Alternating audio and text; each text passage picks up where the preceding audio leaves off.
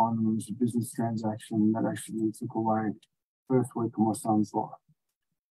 And that has fueled me to do some extraordinary things, but I had so much anger in me. Being the way that I grew up, I didn't want to be a father. And to fail at the first hurdle, that ate my soul. And I had so much anger pent up in me from so many scenarios that was unprocessed. And now, with the help of Papa and with personal development, I work on that anger. So people come towards me, not away from me. If I choose to smile. And you don't betray that sense that they can sense as they're walking past you of that anger. If you walk past me, you're not going to feel better about you because I'm smiling at you. And I always say, morning. Hello. Because Papa will go with me anywhere. It's going to take whatever time you're take a bit longer. I just want to share a really important part of this because it's something that still hurts me today and still creates issues for me. I haven't talked about this before, and I'll deal with whatever comes up. After my wife's accident, so bilateral fractures in the skull, 2 bleeds on the brain, there's a fair bit of damage. And she didn't have a safe place to work through things. And it was hard. It was financial. We lost everything. We had to go again. And we went to the doctors because we finally got her to understand that there's a lot of frustration coming through, and it's just because of the head injury, because she can't compute things right. And she's a beautiful human. She's got so many amazing things going on. I'm sitting there with the doctor. My son was 4.5 years old, so it was a couple of years later. And I've gone out. It took us so long to get her to the point to say, hey, I need help with this. It's the hardest thing to do is put your hand up and ask for help. Sitting in the doctor's surgery, the doctor goes, what are you here for? So we'd like to go on a mental health plan here for my wife because she needs support. And without any questions, he turned and said, I know your wife, she's fine. 4.5 years, so I got up and walked out of my family. I said, thank you, mate. Thank you. From that day forward, the doctor made himself more important than the family who was sitting in front of me.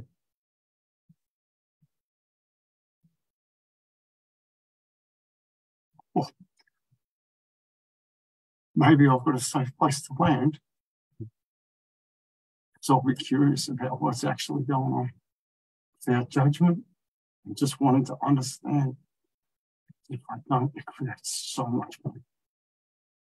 And how many people are out there going through the same sort of pain or similar to what you've gone through? And obviously still are.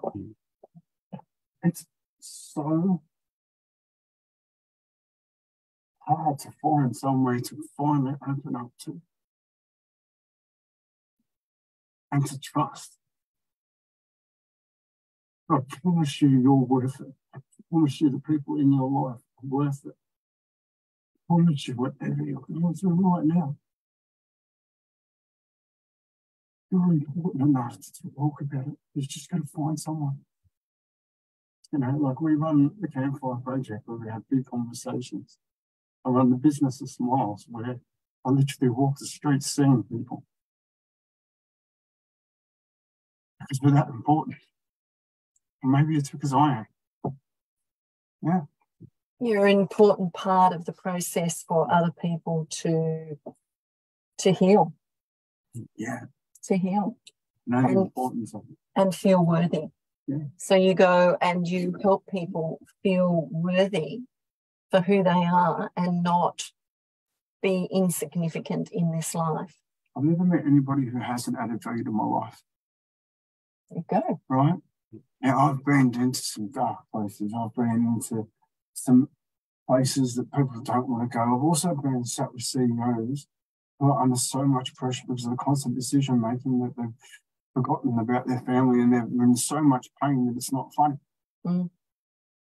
And that's the pain they're gonna sit with at the end of life. They're the regrets that they're gonna hold on where they're at, because they haven't had anywhere safe to process it, so they avoid it, which makes their hole in their heart deeper. And their anxiety and their stress. So you numb it. Yeah, you numb it, but you can only numb it for a certain period of time before your body decides to tell you that it's enough. People are amazing. Our body is an amazing piece of machinery, and I always say that. But it comes to a time when it has to say, I've had enough. I need help, or they have a heart attack, or something happens. Yeah. Unless they find someone like you. And Pop's here. Yeah.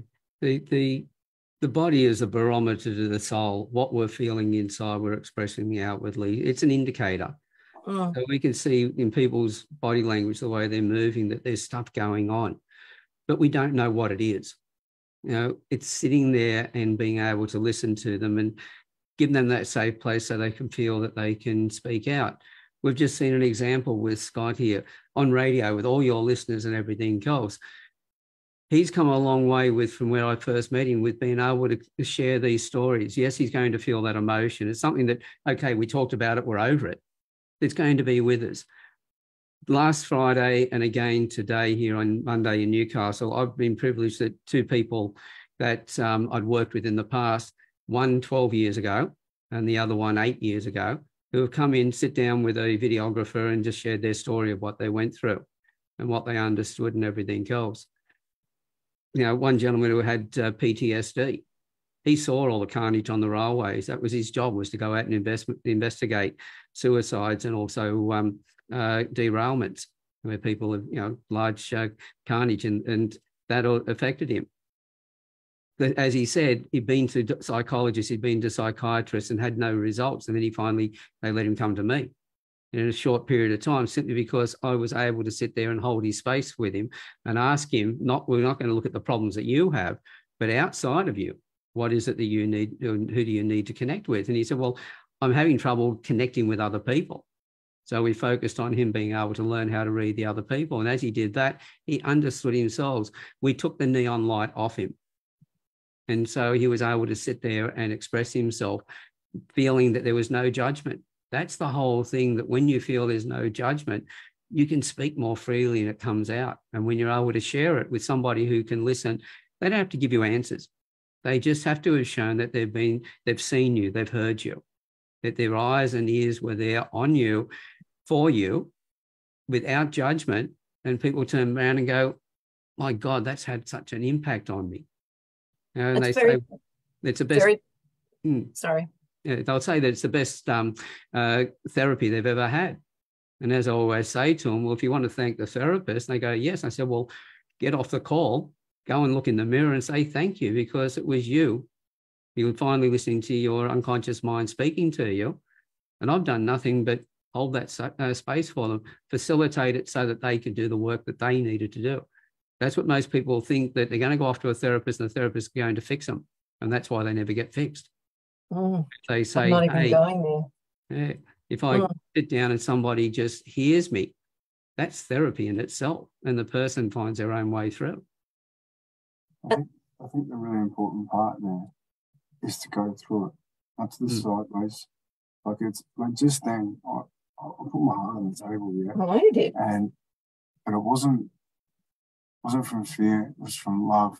And I knew I could. But the most important thing was, emotions came up, but I did not squash them. Because otherwise, if you keep squashing them, they'll burst. If it comes up, feel it, embrace it, own it.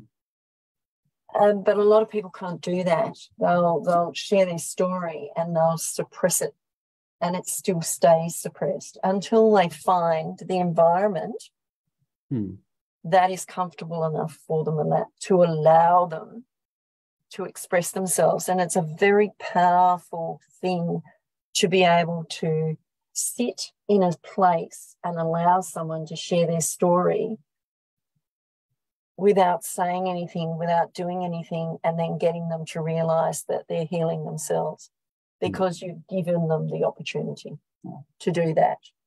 Because I don't even want to go to psychologists and psychiatrists and all those people. I'm not even going there because I'll get myself in trouble.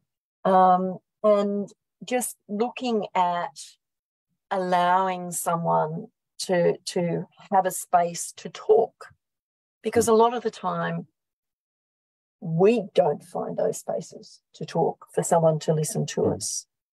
And and there are a lot of people out there hurting right now. It also takes time to practice these things. Like one of the things in the paid side of things that I do, it's told once, because it's not about just getting it out. It's about processing and learning to have conversations around it, and also allowing others to sit in a conversation so you can actually be a lot stronger in yourself when it comes to other situations. I've got an amazing client at the moment who they're amazing. And one of the things we identified was the environment. The environment's everything, right? So, and it's about creating the environment for them to be safe. Now, their core part of their environment is the kitchen. It's their hub. Mm-hmm. And once we understood that part of them, we understand that that part of the house always has to be kept in order. That's the safe zone. That's the place where, and when they are strong enough as to allow somebody into that space, because that's theirs, that's their comfort zone, and own that space. It's yours. It's and that's the thing we're working towards, and it takes time. There's no way known you can spend 1 hour with somebody and know everything about it. We've spent 2, and we haven't even scratched the surface. I know. I still, tell me about you. I haven't shared much about me at all. It's been about the conversation, because it's about sitting and listening and understanding each other. We could sit here for another 10 hours comfortably and still not scratch the surface, because we're just investigating each other. We're understanding. We're talking about things that are important to us, because they are important. Very important. And that's why you guys are here today. It's very important to share what you do, and so that the listeners can feel comfortable to connect. And that's what it's all about, is that connection. If they need that, then they can come to you and connect. You never know who you need, who's going to be able to help you. And that, as you said before, we won't talk about psychologists or psychiatrists. It's like every field. We've got some really great ones, we've got some really poor ones, no matter what field we go into. At the end of the day, as I said, I want to learn from people when I talk to them. As I said, I want to learn you. So I've got to find out about them so I can then help them. So I'm always listening and taking things in. My whole life, and Scott's as well, it's been about the experiences that we've had. So we come from that place of not just technically what we've learned, but all the emotional things that we've been through as well. So we come with technical knowledge, but we also come with experiences. And as they say, technical knowledge on its own is useless. It's just like having a book sitting on the shelf. It's when it's applied, and to apply it, that's when you get the experience, and that's where wisdom comes from. And so it's having the wisdom of just knowing when to talk and when not to talk, just be able to be there for somebody, hold that space and allow them to find their way. And in doing that, anybody can do that. And I know some brilliant psychologists and psychiatrists out there who do that. And I find a lot of people who aren't in those fields at all who do it brilliantly as well. Always ask, if you're talking to somebody, ask them their experience, ask them to share their story, so that then you feel safe enough to share your story with them. Beautiful. Scott's been interviewed in the group. I've been interviewed in the group. We're not going to ask anybody to share anything with us unless we've shared with them first. Okay, we're going to tie it up now. So, Scott, how can they get in contact with you? www.ihopeyouaresmiling.com. I hope you are smiling. Remember that. Pups? Alan? Okay, the Campfire Project is thecampfireproject.com.au. And if they want to know more about the work that I do with reading people, it's Alan Stevens, AlanStevens www.fayehealing.com.au. Beautiful.